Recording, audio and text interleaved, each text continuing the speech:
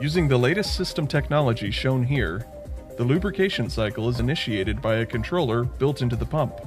The pump will run until sufficient pressure is reached at the end of the line so that all injectors cycle and supply lubricant to the lubrication points. Once all injectors cycle, the system begins to vent. Pressure is relieved in the supply line to the point that the injectors can reset for the next cycle of the system. Venting is made possible because of a vent valve, which in this case is also built into the pump using our newest system advantages.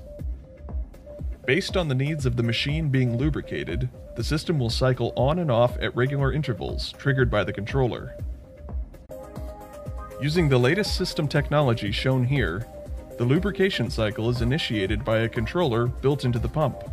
The pump will run until sufficient pressure is reached at the end of the line so that all injectors cycle and supply lubricant to the lubrication points. Once all injectors cycle, the system begins to vent. Pressure is relieved in the supply line to the point that the injectors can reset for the next cycle of the system.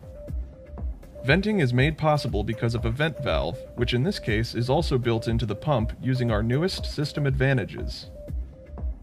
Based on the needs of the machine being lubricated, the system will cycle on and off at regular intervals, triggered by the controller.